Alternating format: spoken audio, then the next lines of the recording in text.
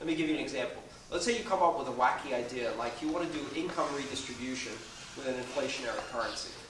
So Bitcoin is gold bugs and bias towards early adopters. Let's say you want to take the opposite approach. You want to create an inflationary currency, and you want to have every 10 minutes, every round, you want to do income redistribution from the addresses with the most money to the addresses with the least money. Some weird political approach, okay? I'm not commenting on the politics, I'm just saying. You've got a different perspective on algorithmic politics, which is what this is, and you want to bootstrap that. Right now, if you try to do that with an alt chain, the problem is that in order to recruit miners, those miners have to agree with your algorithmic politics. You have to find miners who are willing to put their mining power behind the idea and behind the potential success of an income redistribution currency. If you put it on Ethereum, or if you put it on Counterparty, you don't need to do that, because they're mining for everyone on Ethereum, not for your political perspective. So you can actually achieve the scale of security without having to recruit a specific political viewpoint. And that, in turn, means that it's not only very difficult to open an alt chain, it also means it's very easy to do innovation at all levels on top of these platforms. One door has closed, but the other one opens wide open, and now you can have enormous diversity of opinion and innovation on top of these platforms. It creates a blossoming of innovation. And we saw that, again, HTTP is a great example of how that happens in networking.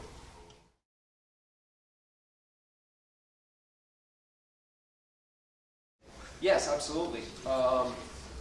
There are quite a few, actually. Freicoin, spelled the German way, F-R-E-I-C-O-I-N, is a demurrage coin, which means it has a negative interest rate that encourages spending and consumption instead of saving and hoarding. And people are working on essentially proof-of-stake redistribution per round coins to implement what Switzerland is calling basic income, guaranteed basic income. You got Fluttercoin. Fluttercoin is proof of block, proof of transaction. So the more you consume, you actually get rewarded coins for consuming. Right. Yes. That would be perfect for the North American continent. It's all hell, good luck using it. Chop your way into wealth. That is a winning proposition.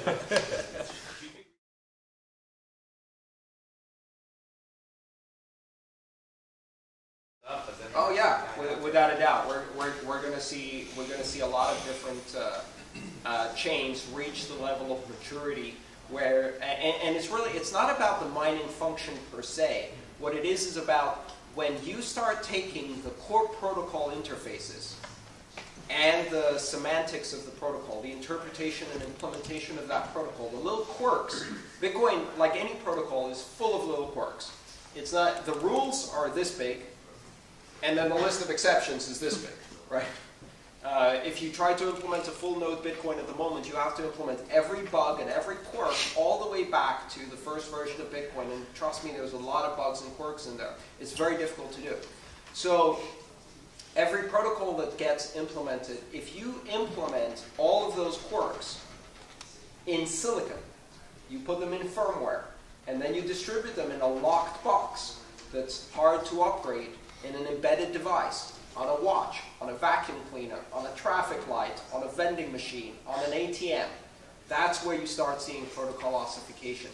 It's when you take it out of the realm of general purpose computing, where you can throw 3 updates a week at the user and get them updated, to embedded telecom devices, where it takes 3 years to do an upgrade and pass it through QA and testing because it's embedded in a giant telecom switch.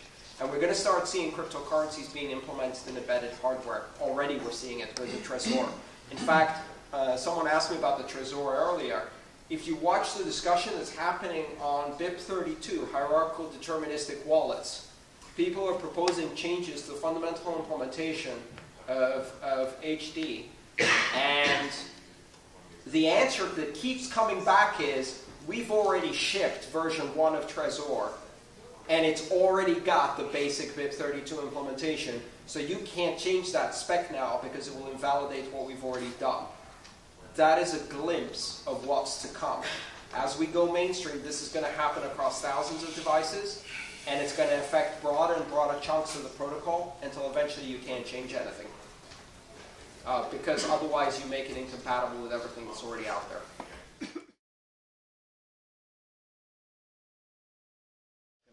So sidechains are very interesting because they allow you to essentially create horizontal links between different chains. Today, chains are linked very elastically through external functions. Essentially, take cryptsy. Everybody here familiar with cryptsy? Right? Cryptsy is an exchange where you can trade various altcoins with each other.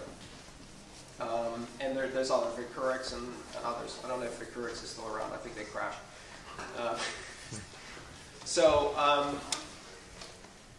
Exchanges that provide liquidity between altcoins essentially form like a rubber band link between the coins, because then it allows volatility or fluctuations on one side of the equation to then ripple across through the exchange and start affecting the other side of the equation. So Bitcoin goes up and it causes this ripple, and that ripple hits and brings up the altcoins on the other side. You see this delayed reaction. There's an elasticity between them. It's like they're connected with a rubber band. So this is a very loose connection today, which is primarily affected through the market-based trading between the coins. Sidechains would allow you to automate that function in the form of a decentralized exchange, whereby you can transmute a coin into a holding on an alternate chain or on a different chain, which may be an altcoin chain or maybe an alternative version of the Bitcoin blockchain, say the beta chain, where you're testing new features, or the micropayment Bitcoin blockchain, which has faster confirmations and much smaller transaction sizes, or whatever else. And the idea being that you take a chunk of Bitcoins. Let's use the first example, which is Bitcoin to something else. You take a chunk of Bitcoins and you encumber them in such a way that you can resurrect them as a different coin at a specific exchange rate on another chain. You do whatever you want to do with some transactions. Then you provide some proof of work that they existed in that alt chain and are encumbered there, and transfer them back. The process of transferring from one chain to another is called a one-way peg. And it was first described by Adam Back, who's one of the most famous cryptographers. He's the guy who invented Hashcash, which is the basis for proof of work. Greg Maxwell, who's another brilliant cryptographer in this space, one of the core developers, invented a way to do a two-way peg, which allowed you then to bring coins back without destroying them. So the idea of sidechains, which is being experimented on right now, is to create bidirectional links between chains that allow you to move value from one to another. Is the promise there that you can build features on these side chains that you wouldn't in an ossified Bitcoin future that you're describing? That opens up a lot of possibilities. It opens up the possibility of decentralized exchanges between alternative currencies. It allows you to convert things that are proof of work into things that are proof of stake, into things that are proof of resource, for example, with MaidSafe or something like that. It also allows you to have a main master production chain followed by a beta chain, a feature testing chain, a development chain, a micropayments chain, various variations of the same currency, and move value between them. And then, of course, you're not going to be doing this in your wallet manually. The idea is that if this is properly implemented as a protocol, your wallet would handle this as an abstraction, right? So if you needed to do a micropayment, it would recognize that, encumber your Bitcoins in the primary chain, move them to a different chain, implement the transaction there, and then move back. So you might see that kind of evolution in an abstraction. In fact, I expect we're going to see more and more abstraction in the wallet side to handle multiple alternative currencies, contracts, side chains, tree chains, and all of the other functionality in such a way that you don't know that you're doing that. You just see this as a special purpose transaction, and because it has certain characteristics, if you try to tip, it converts your Bitcoin into Dogecoin and sends Doge. If you want to pay the national debt, you stay in Bitcoin. If you want to, implement a legal contract, it converts into Ether to pay for the contract in Ethereum. So you may see a much more flexible world. The way I look at it is the same as email, instant messaging, video call, voice call. Originally, those were very distinct networks with very distinct clients. And now you see unified interfaces, Facebook, Skype, and many others that are basically allowing you to quickly switch from communication modality to communication modality depending on the use you're trying to achieve. And so I expect you'll see that in wallets too.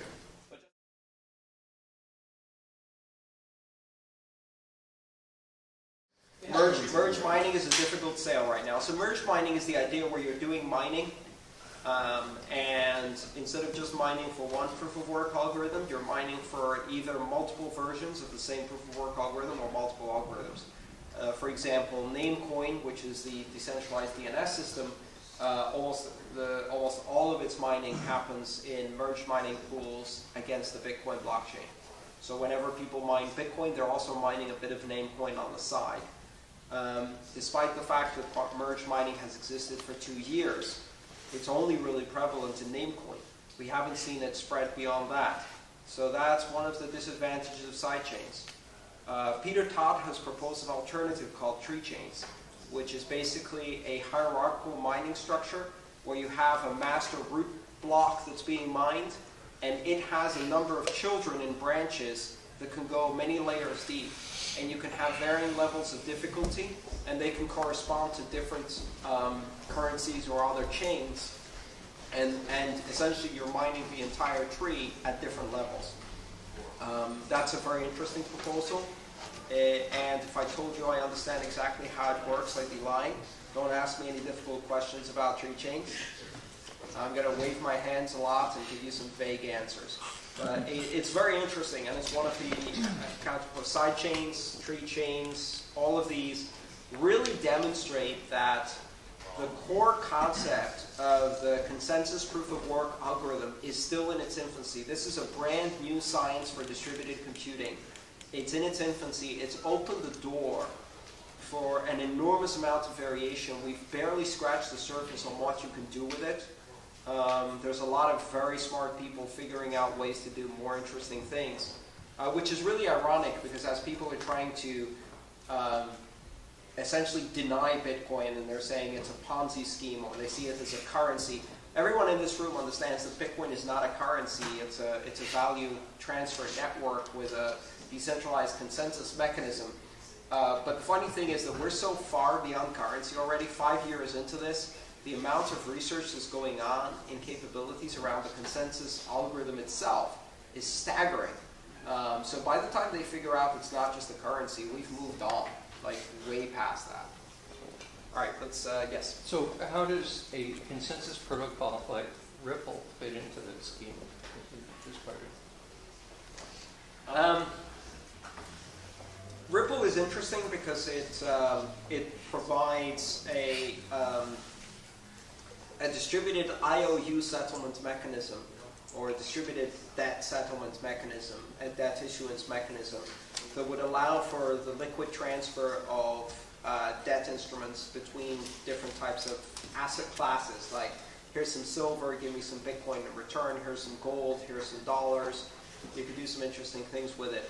I think Ripple is a great idea, implemented through a somewhat limited implementation of technology that was open source too late, and through a absolutely terrible set of organizational structures and corporate decision making that doomed that to failure.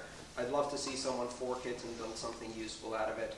I would expect that most likely what we're going to see is Ripple re-implemented as 15 lines of Ethereum code, and we'll just move on past that. You can implement most of what Ripple does in Ethereum, and it's actually a much better conceived design. But the fundamental flaws with Ripple are not technical. They're not. The innovation is great. The idea is great. The idea of a decentralized debt settlement system is great.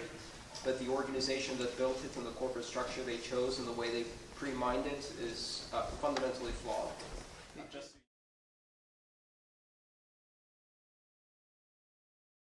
So Bitcoin can currently process 7 to 11 transactions per second, and that limit is entirely artificial and entirely imposed by the block size limit, which was imposed artificially. It can be raised. And there's at least a dozen proposals on how to increase the scalability of the core transaction processing, and that problem will be solved when it's a problem. It's not currently a problem. It's not a problem that is slowing down adoption or slowing down merchant processing.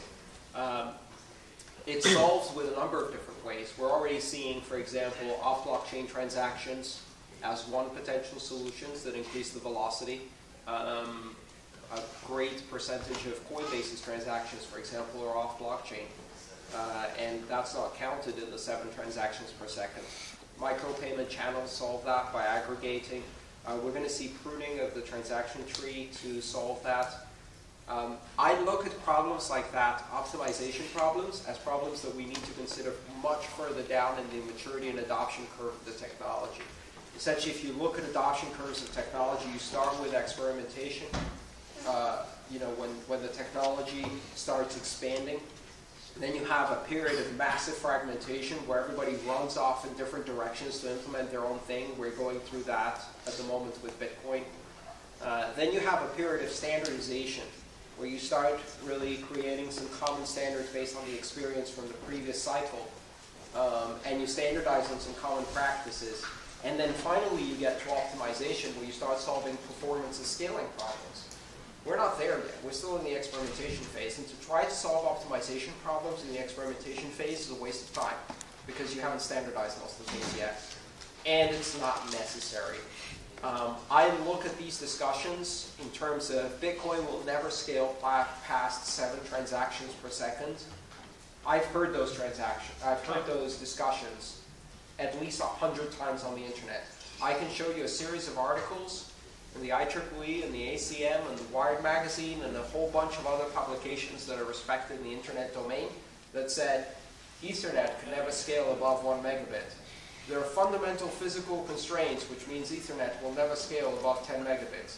There are fundamental physical reasons why Ethernet will never scale above 100 megabits, 1 gigabit, 10 gigabits. Every single year there's an article about that. The telco company said, the internet can never scale to do voice. The internet can never scale to do quality voice. The internet can never scale to do video. The internet can never scale to do quality video. Now 75% of all long-distance calls happen on Skype. The point is that when it needs to scale, then the investment is there to scale it because the incentives are aligned to solve those problems when they occur. Right now, they're not a problem. And that's why nobody's really solving it yet. Do you think people will view privacy as an optimization? I hope they don't, but it seems to me that that's kind of the big problem where we see this, okay, let's put off optimization until later, but if we don't get privacy right now, we're screwed.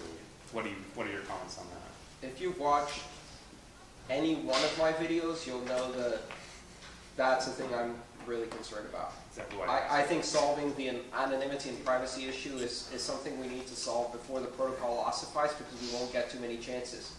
Otherwise, we will succeed in disrupting the existing financial services infrastructure with Bitcoin, and a decade from now we're going to need to disrupt Bitcoin with something else. And that's okay, because once you open the door to currency choice, it's going to be a hell of a lot easier to do the next wave of disruption. We made this fundamental mistake with the internet.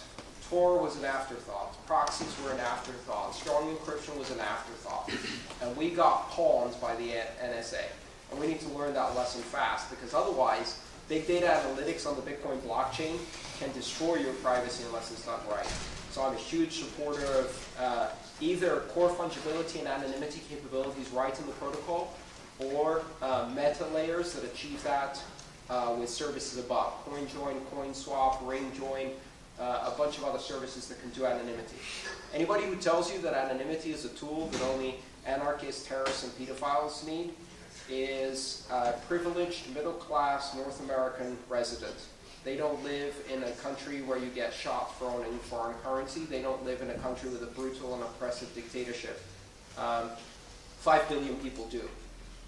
They live in shitty countries.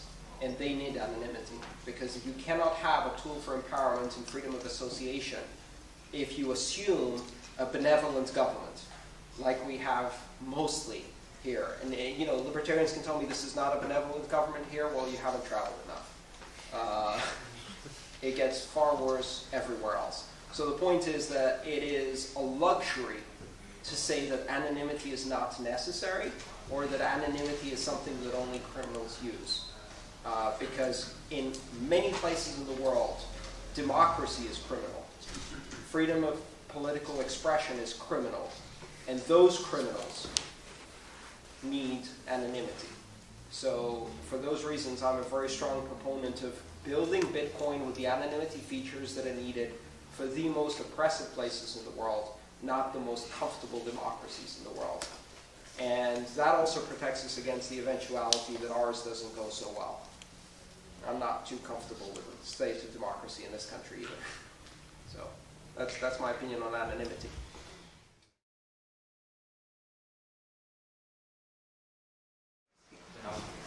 Have you seen Bitcoin Core? Have you looked at the code? It's a mess. So Bitcoin Core is a hairball. And now, it's a hell of a lot better than it was 2 years ago, and a lot better than it was when Satoshi introduced it. It was an absolute disaster. One thing we do know about Satoshi Nakamoto is not a very good programmer.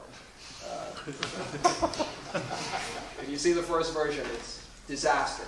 So, but the point is that I think the core software is getting more modular, and the code is getting better instrumented, and it has better test coverage than ever before, and big chunks of it have been refactored very effectively. We're seeing such improvements in Bitcoin J.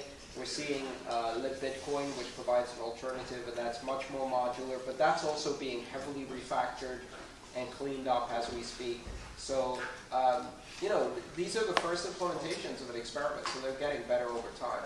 I would like to see more full node implementations that are alternative. If you look at the network at the moment, 98% of all of the nodes are running the core Satoshi client 086.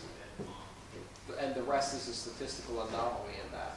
That is a dangerous monoculture, because that means that a single bug can rip through the entire infrastructure and bring problems. So I would like to see more diversity of implementations along a core standard protocol, but it's difficult to do.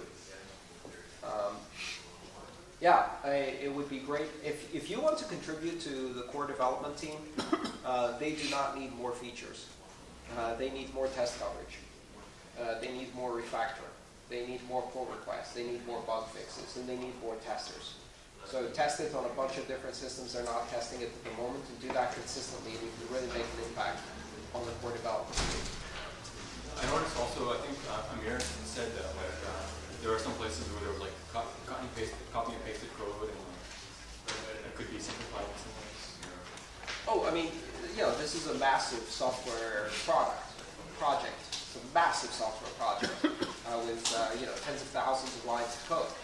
And within there, you're going to see every poor programming practice you could imagine illustrated in all its hideous glory, from copy-pasted code to redundant systems to, you know, all of the core principles of, you know, dry and code modularity and no side effects and all of that. I mean, you can find hundreds of examples in any single file in Bitcoin Core or any of the other implementations that violate those principles. We are still in the experimentation phase, which means that people are expanding the exposure surface of features faster than they are going back and refactoring the core code to improve the overall quality and test coverage. I think over time, over the next year, you're going to see development of features slow down, and you're going to see a lot more bug fixes and refactoring in Bitcoin Core. What I'd like to see is Bitcoin Core become the less featureful, solid production quality code, but we're a long way from that. So, yeah, help with testing. Yes? Okay, so one of the fascinating challenges seems to be this reconciliation of the role of Bitcoin as both a fiduciary instrument and also as a store of value.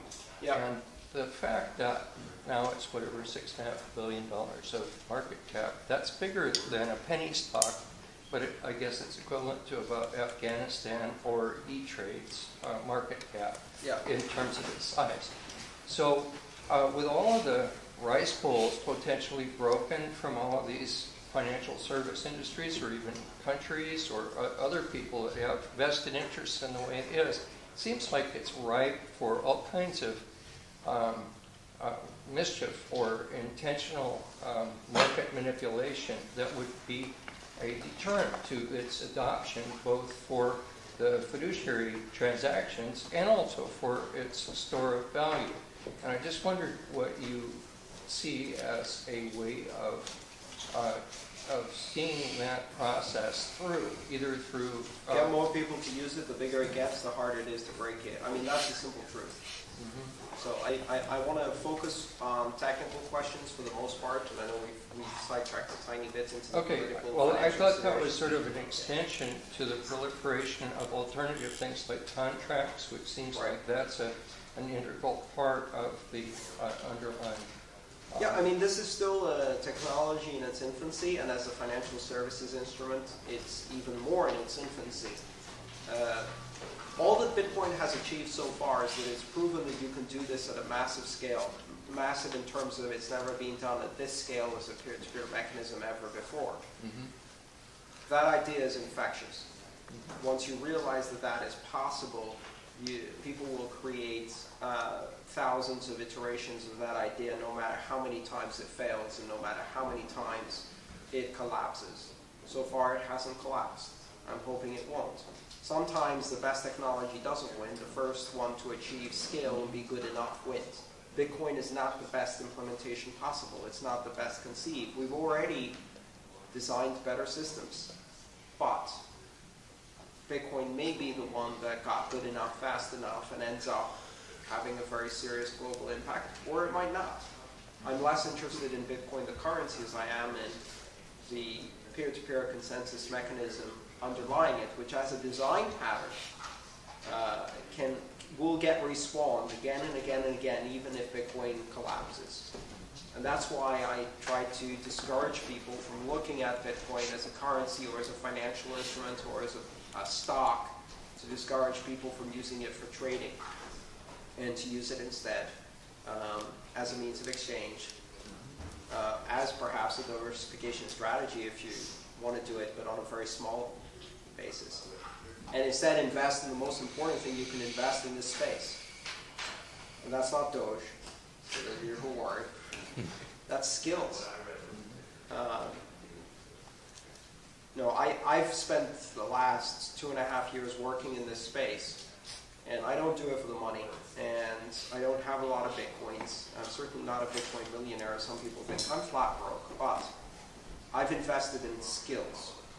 And that's something that I know that if Bitcoin crashes tomorrow, my ability to understand and innovate in cryptographic currencies and distributed consensus systems survives that, and is a marketable skill that I can use again and again in different scenarios. Because the next thing that comes up is also going to use that design pattern. That design pattern is unstoppable. So develop your skills in that. Don't invest in the currency. And that's the whole purpose of this group.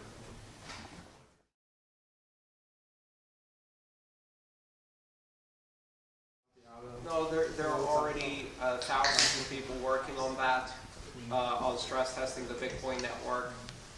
They're called hackers. They're trying to steal the money. They're trying to deny service. They're trying to crash the system. They're trying to discredit the network. Some of them work for governments. Some of them work for large corporations. Some of them work for some of the big banks. And they're trying to fuck with Bitcoin. And there's enough of them out there on a daily basis trying to fuck with Bitcoin. Pardon my language. There's plenty of stress testing going on. Transaction malleability was a perfect example of that. It was something that came up as an excuse by Mark Karpeles to justify his own failures. And then within a week, it was a bot that was hitting the network pretty hard because someone decided to implement it to see who else was affected. But here's the thing. 2 weeks later, transaction malleability bots didn't go away, but the problem stopped affecting the network. And the reason for that is because everybody fixed whatever problems they had. And so the problem went away without the source of the problem going away. The transaction malleability bot was still out there doing its thing, but it was no longer affecting the network. This is the essence of an anti-fragile ecosystem or an anti-fragile system, which is that, like a human immune system or an evolutionary mechanism, if you expose it to irritants, if you expose it to disease, if you expose it to stress, the system, because it is dynamic and because it consists of massively decentralized components that are individually managed and run, adapts to that stress. So people make small incremental changes on their own nodes, and they make them resilient to the latest attack. And gradually, the system builds immunity across a broad spectrum of attack scenarios and becomes less and less fragile, more and more robust. In the early days of the internet, 5 guys with 5 routers could take down Yahoo for a day. Now, 50 million botnets with, that are able to generate 6 gigabits of traffic per second sustained for 24 hours can't even touch any of the big service providers or any of the big services. They can still touch some of the Bitcoin things, as we saw recently. Blockchain took a nasty beating with some denial of service recently. They were asking us for 6 Bitcoin in order to stop attacking us, 6 Bitcoin a month to stop denying us service. And so we didn't pay that, obviously. But then we become more resilient. So the Bitcoin system itself becomes more resilient over time. If you want to do stress testing, quite honestly, if you want to do stress testing, do it on testnet, where you have the exact same code and you can replicate the same behavior in a smaller set of nodes that are not production capable. And then take your findings and produce unit tests and increase the test coverage of Bitcoin Core, and that would be a very valuable service for the core developers. Find edge cases and create tests that trigger those edge cases so that you can do regression testing against every version of Bitcoin Core. That would be a very valuable service, but please do it on testnet. And let people know what you're doing first so that they don't think it's a massive attack from the outside. You can post on the development mailing list and follow. And if you think there's a particular edge case that's a risk, test it on your own client. Test it on a couple of different versions of Bitcoin Core. If you think it's a widespread problem, announce that you're going to do a test on testnet. Do a test on testnet. Find a solution to the problem, and post a patch and the unit test to fix it. That's a valuable service. And if you don't find it, some hacker out there will. And don't worry, they're on the job. They're working hard.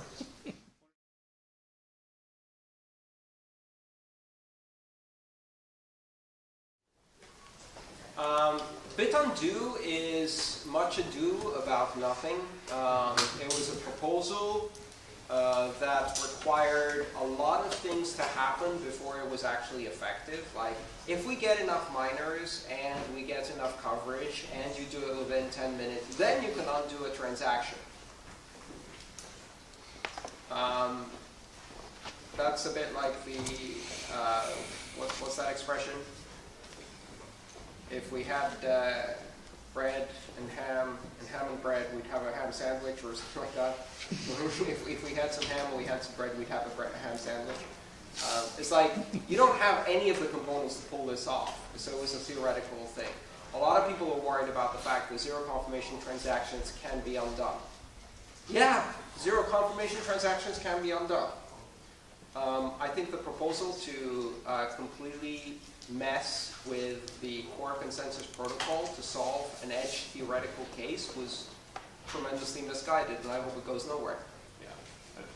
But the bottom line is that unconfirmed transactions can be undone. And the answer to that is, for the vast majority of merchants, for small value items, this does not matter. On the Visa network, if you do not get a customer signature, that sale can be charged back very easily, right? And they will process that chargeback, which means that every time you buy something from Starbucks and you don't sign that credit card slip because they don't require a credit signature. Actually, that's not true. Signatures are no longer required for purchases up to $200 on the Visa network.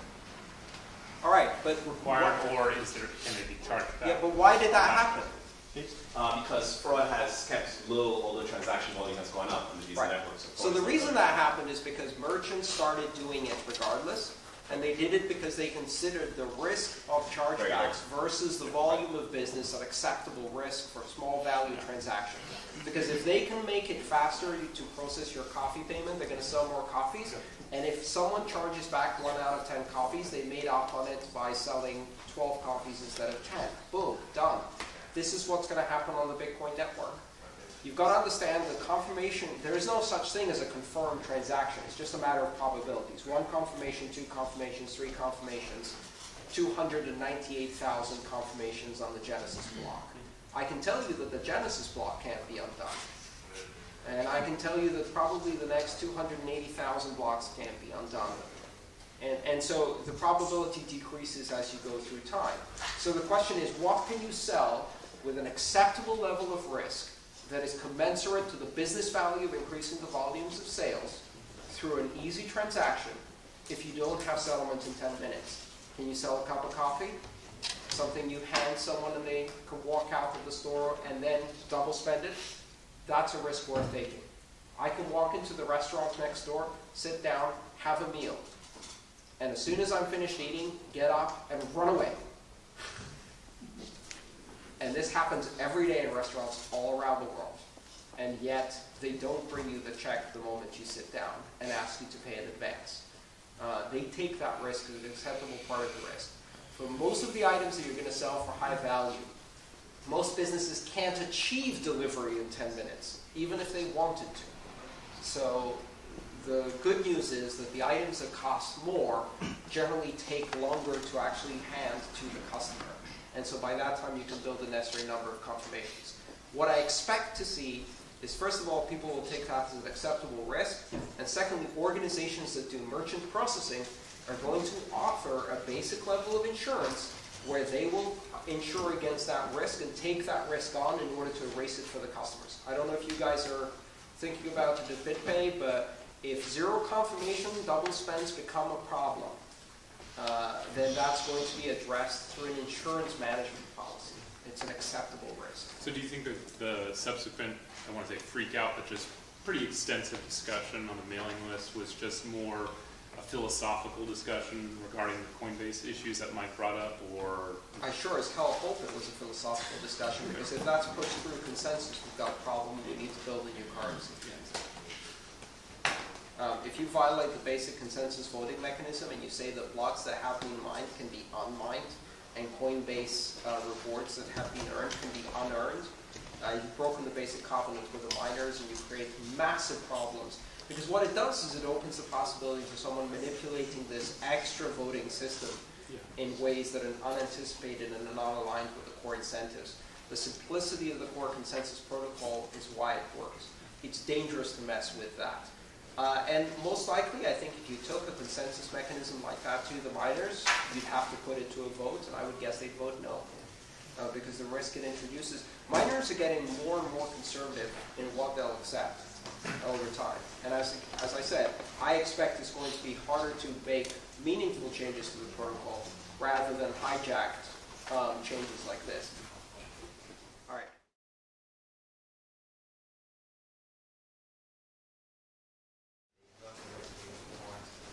For a while now, I believe that there are very few external things that can damage Bitcoin on a massive scale anymore. I think that most of the big bugs have been worked out.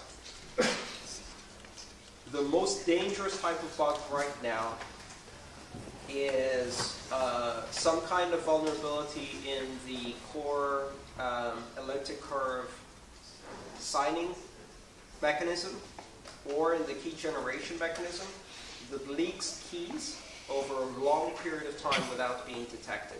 So you need a bug that has an impact on the core trust mechanism of Bitcoin, which is the signing mechanism. That bug needs to have a widespread impact. It has to not be noticed for a long time or be difficult to fix. And it has to reveal a large percentage of the keys. If you had the combination of those 5 things, then that would fundamentally undermine the trust in ownership of transactions and the signing mechanism, which would destroy the value of the system.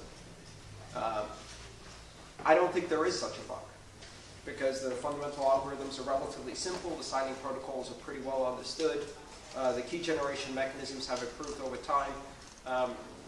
I'm not worried that there's a widespread vulnerability in the elliptic curve mechanism. I think that's one of the only existential threats that Bitcoin can face, but who knows? Other than people losing their control over their private keys, pretty much every other scenario I can think of where you have a fundamental bug in Bitcoin can, at worst, stop the processing of transactions for a period of time, or cause us to need to roll back a bunch of transactions over a short period of time in order to fix a fundamental bug. For example, a long fork of more than a few blocks causing divergence of consensus, a fundamental flaw in the protocol that causes the network to shut down for a while. What that would do is it would trap the existing Bitcoin value in the hands of the people who control it, and that's a survivable problem. Because then we roll back to where we were before, fix the problem, reboot the network, and the owners of Bitcoin are still the same owners of Bitcoin, the fundamental trust mechanism. That's a survivable problem. You have to violate the fundamental ownership system in order to have a non-survivable vulnerability in Bitcoin. And so far as I can tell, there aren't too many scenarios I can imagine that do that, and none of them are realistic. So I may be overly optimistic, but I think after 5 years of everybody in the world trying to break this because there's a $10 billion bounty behind breaking it, or as much of that as you can actually realize before it crashes, that's a pretty big hacker bounty. And so far, there have been some pretty nasty bugs, and Bitcoin has survived them. Every time it survives, it gets stronger. Every time it's tested, it gets more resilient. I don't think there are any factors that can ruin it now, other than poor choices made by developers that are then accepted by miners. And again, that's getting harder and harder to do. Last question of the evening. Last question. Going back to hierarchical deterministic wallets, would you explain the difference between hardened and non-hardened extended keys and provide some use cases for each? And that's the first really technical, hard question of the evening.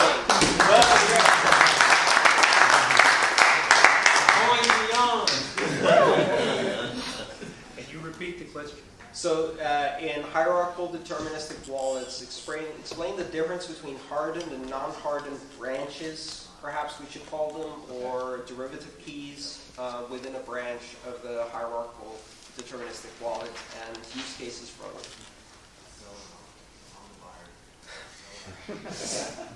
I think the answer to that is no, I can't explain it. I can give you a close approximation that is probably wrong. Let me think about this for a second.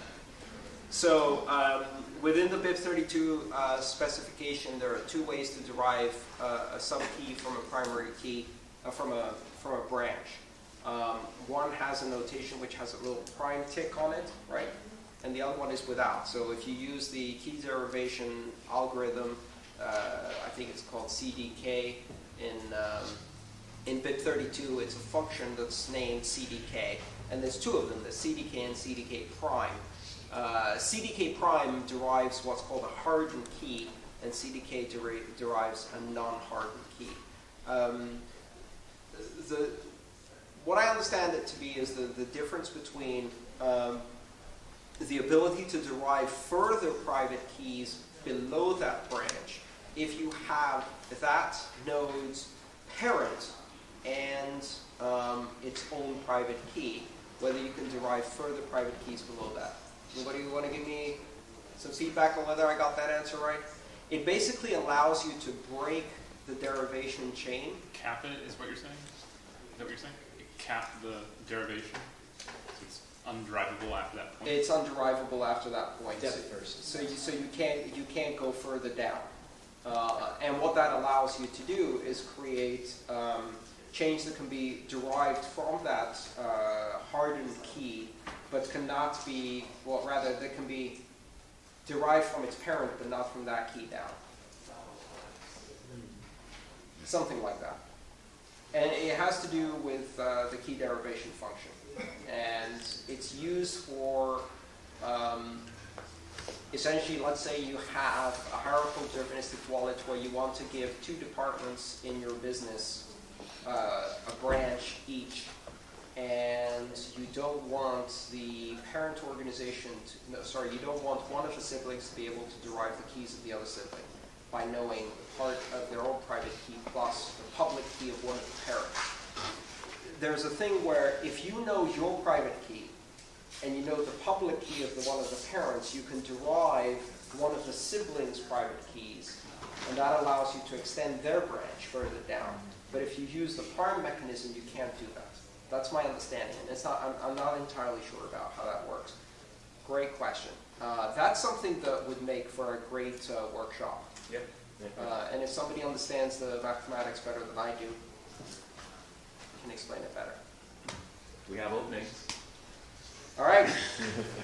Great question to end the night on. Thank you so much. And that's all. Thank you.